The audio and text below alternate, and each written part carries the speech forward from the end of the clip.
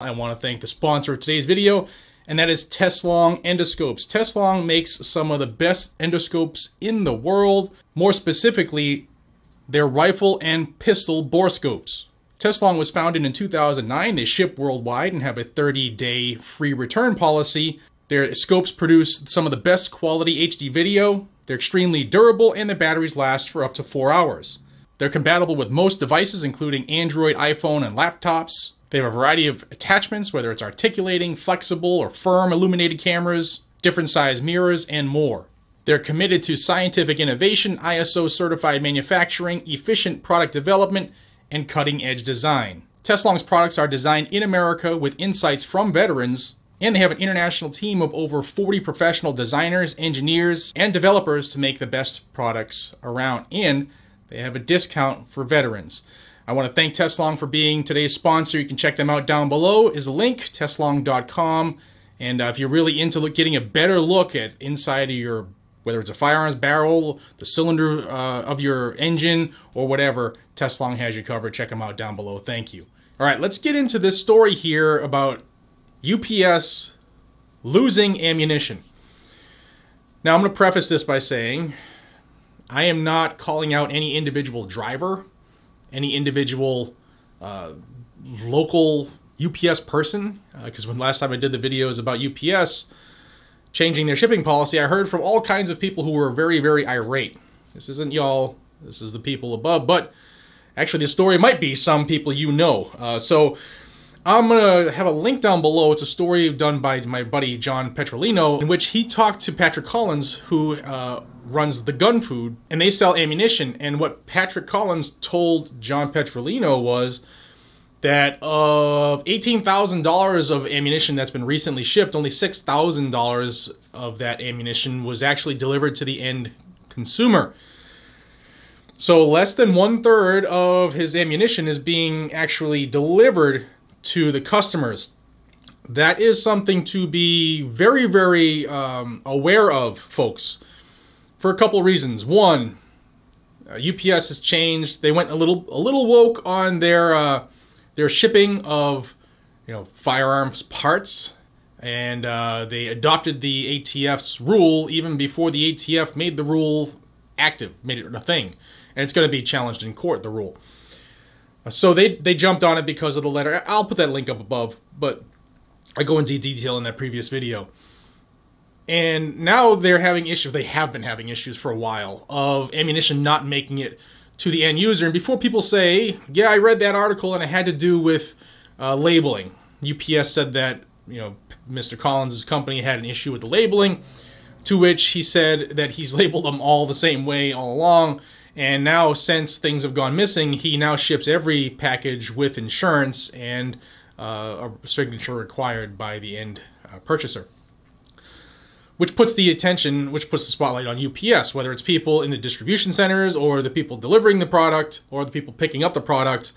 Somewhere, somehow, bullets are going missing. And it's not the first time UPS has had the spotlight on them on firearms-related, packages or products going missing. In 2020, the UPS driver was caught stealing guns out of packaging. And I'll tell you, on my end, I know for a fact that this has been an issue because I've received packages, several, where ammunition was sent to me. And while the ammunition made it to me, it wasn't always in the denominations that were shipped. On all of these instances, there was 4 of them off the top of my head. I know 4 of them where I had, a full case delivered to the house, but the box was damaged.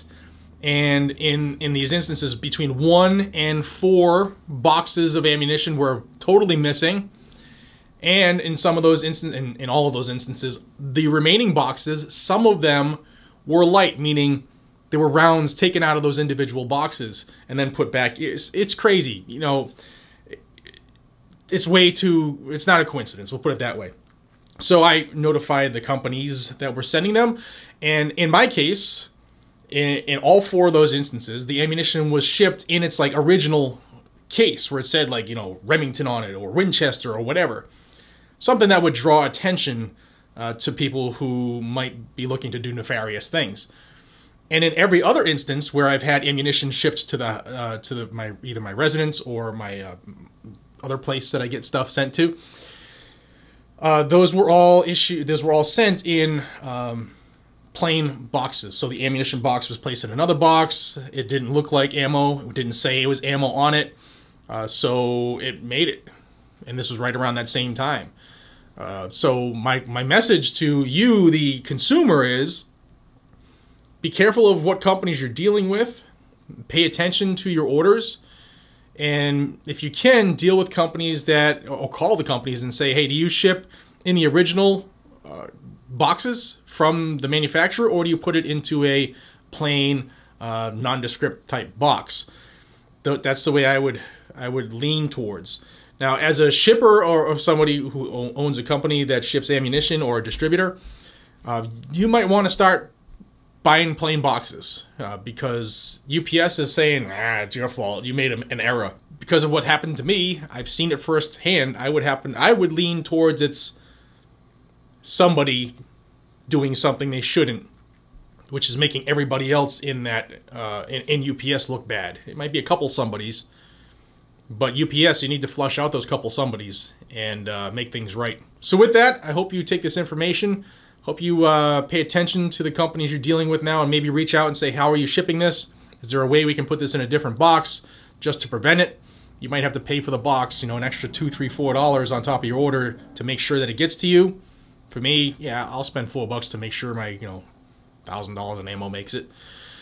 But till we see each other again, be safe, stay vigilant, carry a gun to keep you, your friends, your family, your community safe. Please share this. People need to know this because there are a lot of people right now, especially right now, that are purchasing items related to the Second Amendment that probably want those items to get to their residences or P.O. boxes. And if they're using UPS, they definitely need to know this. So, guys and gals, thank you for your time. I'll see you on the next one. Take care.